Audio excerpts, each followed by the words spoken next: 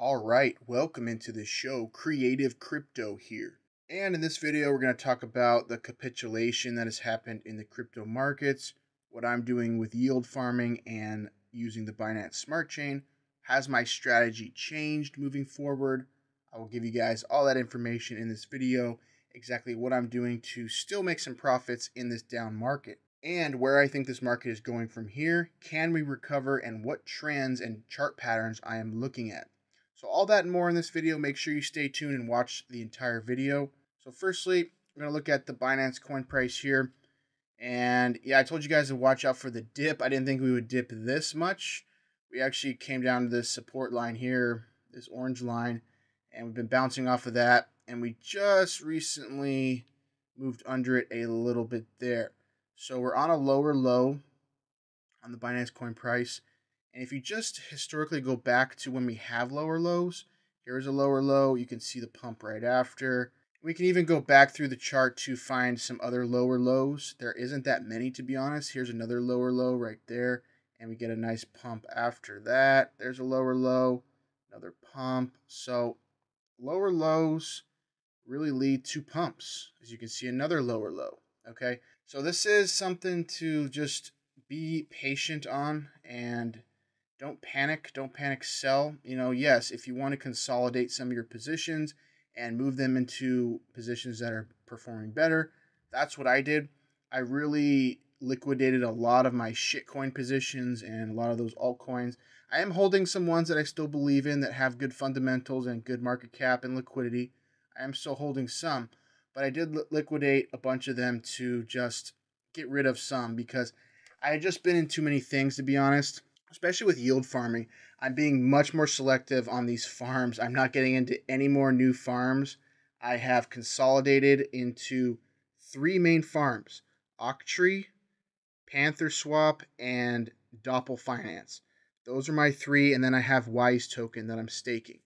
Those are my 4. I'm not really going into anything else right now. That's all I'm doing because, to be honest, it really was too time consuming and too stressful to sit there and look at all these other projects and go, I mean, this is supposed to be passive. This is supposed to be a side hobby for me. And it was really taking up too much time, to be honest. I mean, I can't go and collect from 20 different farms every day. That's just not fun. It's just not fun for me to do that. And you're spending a lot of gas. I was spending a lot of gas. So I consolidate. I'll show you guys what I'm doing with that moving forward. But I just wanted to show you the Binance coin price to not panic. From this indicator here that I use, it's kind of an oscillator indicator, and we are in recovery mode. We are definitely getting in recovery mode. If you look at historically on this, when we do touch this, we, historically do recover, and we really haven't hit these price levels in a long time. As you can see, this was a capitulation back here for Binance Coin. This was actually back in 2020 for the COVID type crash, and that's when we had that. But then look what happened right after that. We continued to just skyrocket through the next year, all the way up here, 7,000%. All right, so is that in the cards? We will have to see. But for right now, it's definitely not panic time. It's not panic time. Don't sit there and liquidate all your BNB, and I'm still yield farming some. Like I said, I changed up my strategy. Crypto changes so fast, guys. You can't just stay stuck in your same strategies. Some of them, yes, but you have to be able to adapt and change strategies eventually. So let me show you. I haven't showed this actually in a very long time. All right, guys, so I want to show you guys the patterns I've been following here for the Bitcoin price, because I have a very original and very interesting way that I draw patterns and use these indicators, especially these Fibonacci sequences and different things to see trends in the market. Because you can't just chart like everybody else, because that's what everybody else is looking at. You have to look at something different. Okay, so I have a bunch of different bar trend patterns here. So kind of follow along. I know it's kind of jumbled at the moment, but where we are right here in this red zone, heading into the green zone.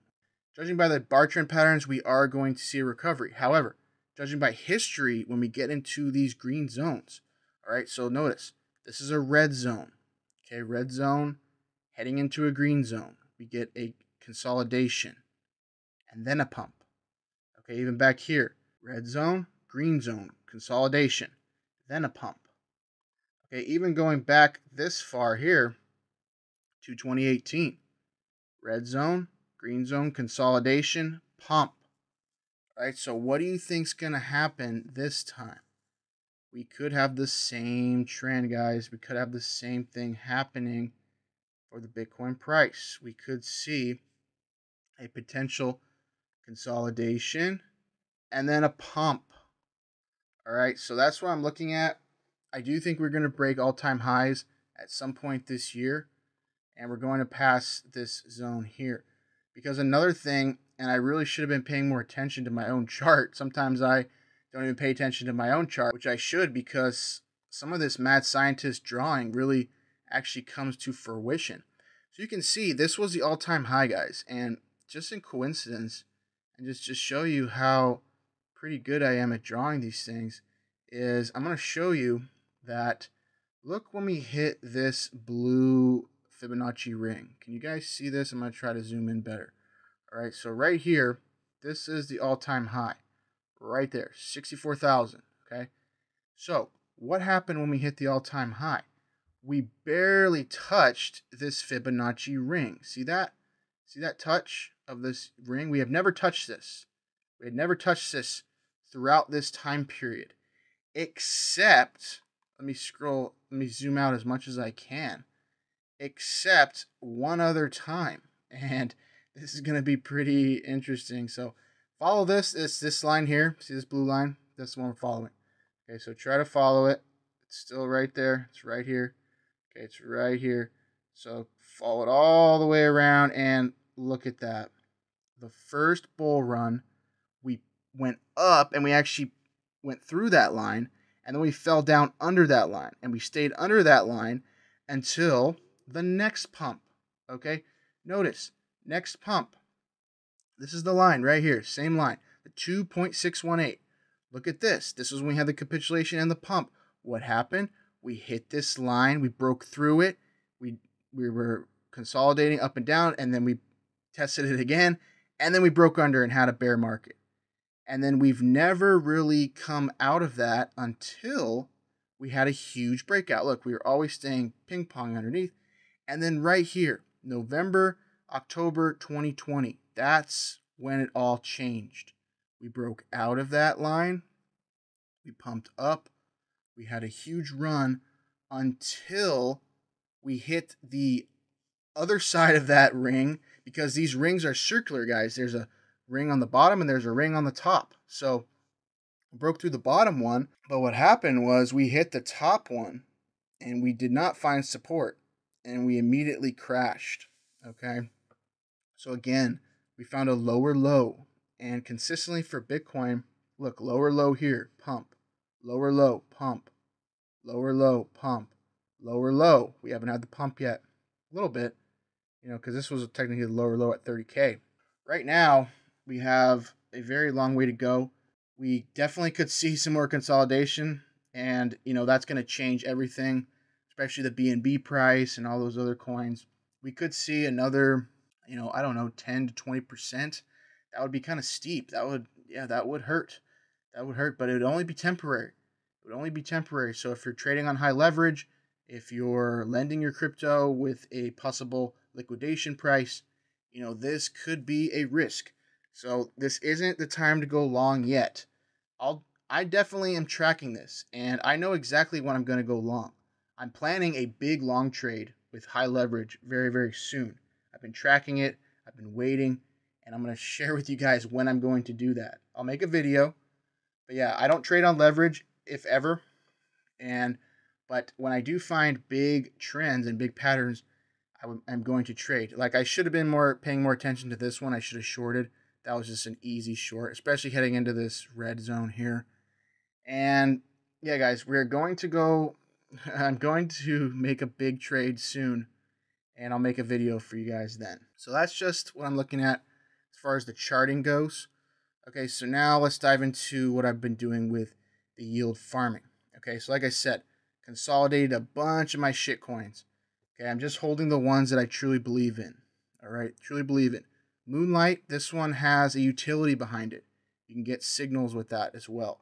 Same with Supernova, Saturn V Gold. That one, just, I like that project, so I'm holding that one.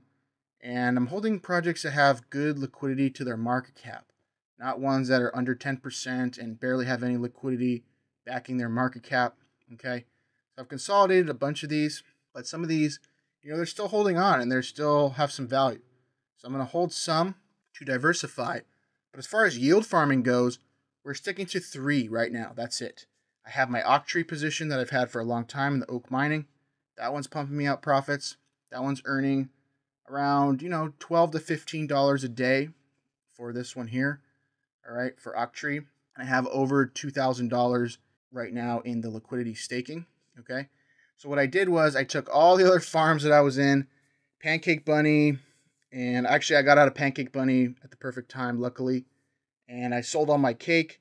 And Wex, I got out of Wex. I got out of all those other farms, the Guardias, the Gator Swaps, all those other pretenders, and I put it all into PantherSwap because PantherSwap I'm very, very bullish on. And let me tell you why. Because not only is this a deflationary token, so anytime there's a transaction with Panther, the supply decreases and a lot is burned. Okay, unlike Cake and unlike these other clones that claim they burn the tokens themselves, this token gets burned on the blockchain and it's coded into the smart contract to do that.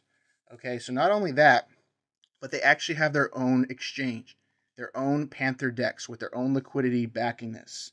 This is not just routed through Pancakeswap. This is not just some other copy and paste clone. They have their own exchange with their own liquidity. So that's big. That puts them up there with the bakery swaps and those other type of swaps. Not only that, but they are going to have IPO offerings where they're going to have people come in like this one, AutoShark. Okay, actually this one already happened, I think, AutoShark. So that one did happen recently, okay? And they're going to have more IPOs. All right, so this is pretty good. Also, their farms have been very good with farming, as you can see. I'm in this one, Panther to BNB liquidity. And the Panther token has been holding up really the best in this entire correction phase. It's been holding up better than Cake. It's been holding up better than most of these projects. All right, guys? And so right now, you can still get over 2% a day on your liquidity. Okay, so I put all of my liquidity in here.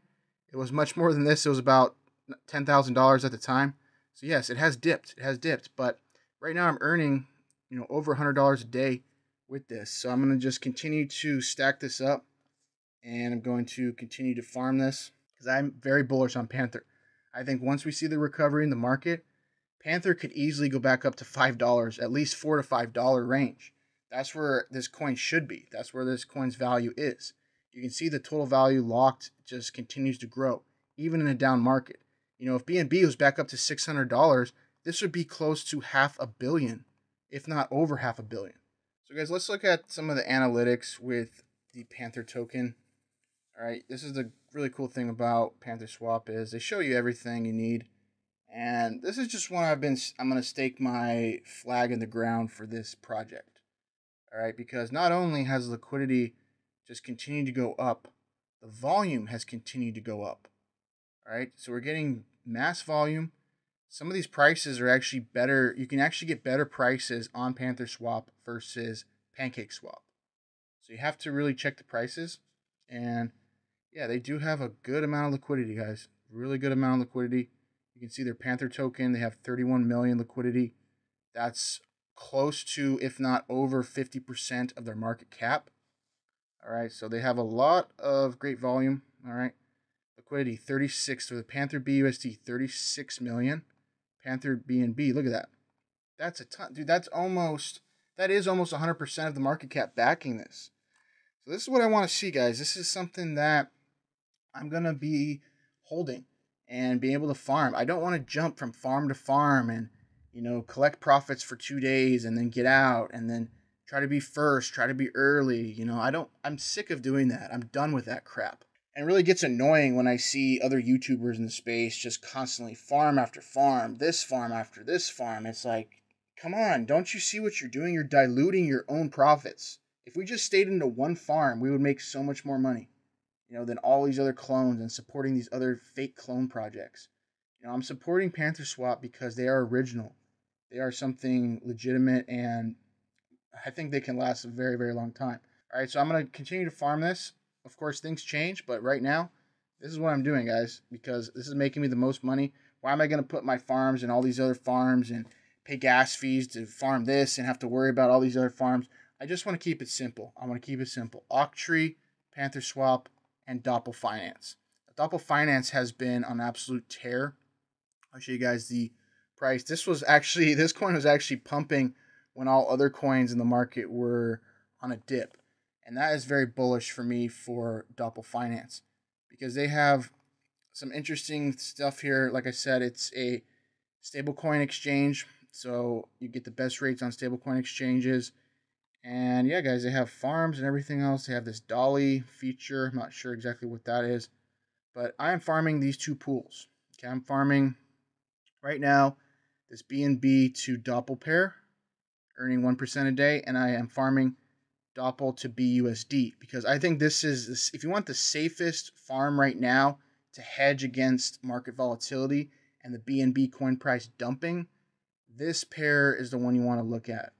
Okay, BUSD to Dopple, because Dopple has been doing extremely well. Now, we had a huge pump. This gave me a lot of bullish indicators. Look at the buy volume right there. I mean, that's crazy. Look at that. I mean, that shows me that there is some big whales looking at this project. All right, look at that. That thing pumped over 100%. Are you kidding me? That's crazy. All right. So I'm looking at this, and this keep in mind, this happened when all the other markets were down 20%, if not more. And Dopple is kind of the outlier. So for me, this is very bullish, and I'm definitely holding this one. So these are my main three. I'm all in on these three, and I'm not adding any more yield farming. Okay, if I want to get into any other projects, I'm going to get into something else outside of Binance Smart Chain, outside of these type of projects. So that's what I'm looking forward to, guys. And then also Wise Token. Wise Token, just because I got in the pre-sale, they have backed their Wise Token to liquidity. So they have much more liquidity than their token value. So this is pretty safe as far as I'm concerned. Transparent team. They have a lot of stuff with this one. So if you did buy Wise in the pre-sale, you're going to want to come over here and click Claim Wise. And you claim your Wise tokens. And then if you want to stake them, you go over here to Stake Wise tokens. So staking right now, they're offering bonuses if you do a 365-day stake.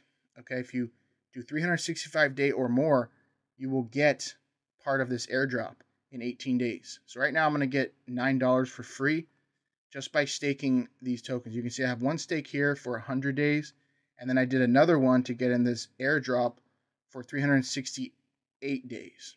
Okay, actually 369. All right, so that one is earning, pretty good amount. And yeah, I'm going to get my Wise tokens back at the end, plus the interest, and then plus this airdrop. So those are the four that I am using. This one is more long-term, just staking. These three are daily earning, passive income, yield farming. Okay, so that's what I'm doing. And then just holding some of my shitcoin positions still, the ones that actually have some use case and some staying power.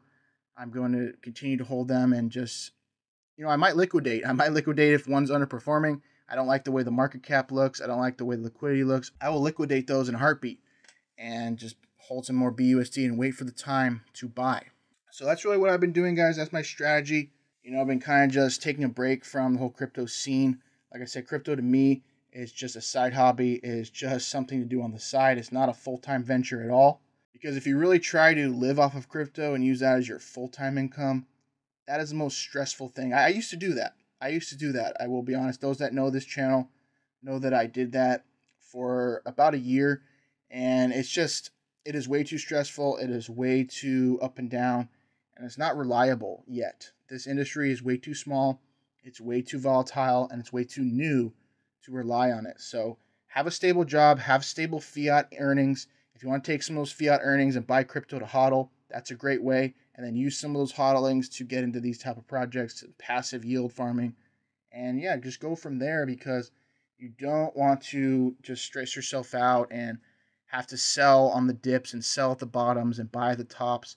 That's not the way to do it. That's not the way to do it at all. So guys, if you guys like this video, I consider subscribing to the channel. If you haven't subscribed already, hit the thumbs up and comment down below. Let me know what you're doing in this crazy market with some of this volatility. Let me know what your strategy is, because I'll be interested to hear about it. I just made the decision, guys. I saw Panther being somewhat stable, this Panther coin price. I really like the PantherSwap exchange. I like what they're doing with the IPOs and everything else, and it's just constant earnings. Okay, so right now, that's where I'm going to stay. I'm going to stay with PantherSwap. That's my main one. Octree, of course, has been the long staple on the channel. We're waiting for them to do their swap and their DEX aggregator, and this could be the next PantherSwap in the making. And then, of course, Dopple just bringing up the rear and really just being that outlier in the market. All right, guys, so that's it. Hope you guys are doing well out there wherever you guys are in the world. And until the next time we will talk again, take care and take charge. Creative Crypto out.